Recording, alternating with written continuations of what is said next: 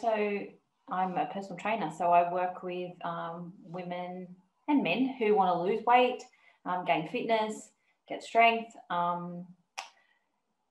get back into exercise, all different levels, beginners, more advanced people. I can help them online.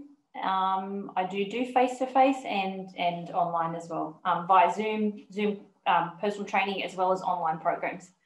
I also, with my naturopath consultations, I work online, as well as I have online programs for that as well.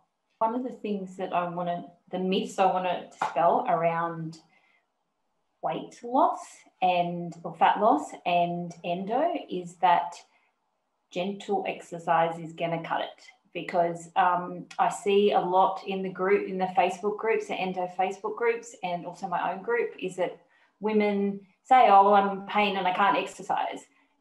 Yes, that is a component. Yes, that has to be factored into the type of plan that you're doing for your goals for fat loss.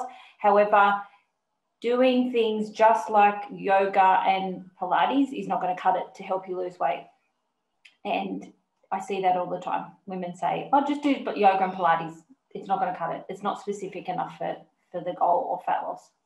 Yes, yoga and Pilates have their place. However, if you want to lose fat, there are certain things that you need to do to lose fat, like weight training, like high intensity interval training.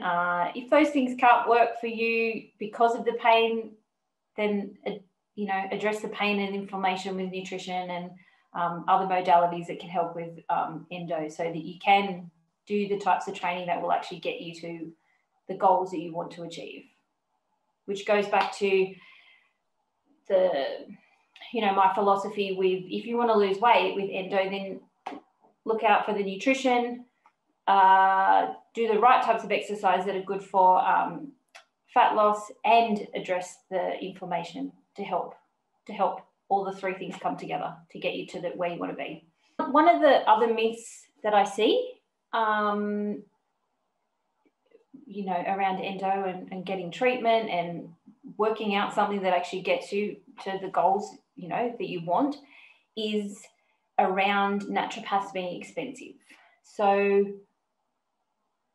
buying things offline that are not specific for endo, that are just a diet here or a supplement here or something else here, cost money. They cost money, and they're not targeted to what you actually want to do. So yes, naturopaths can be expensive, but they are qualified people that can actually give you the information that you actually need. They can help you, guide you through the strategies that will get you the results you need. It's like if you were trying to fix your car, you don't Google fixing your car. You go to a qualified mechanic who can actually fix it. It's the same thing with your health. Don't Google. Some of the things my clients have wasted money on in terms of losing weight with endo is the fat burners from the health food shops. And over time, that becomes expensive once you add it up over a certain amount of time, especially if there's no changes in diet and exercise and lifestyle to also get you to the goal of losing weight.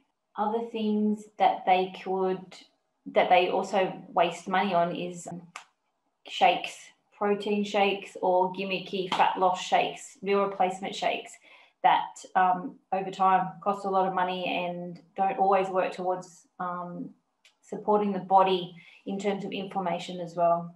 A lot of times they can be dairy and quite high in sugar. You'd be surprised how high they are in sugar, which doesn't help endo at all, or inflammation, or fat loss.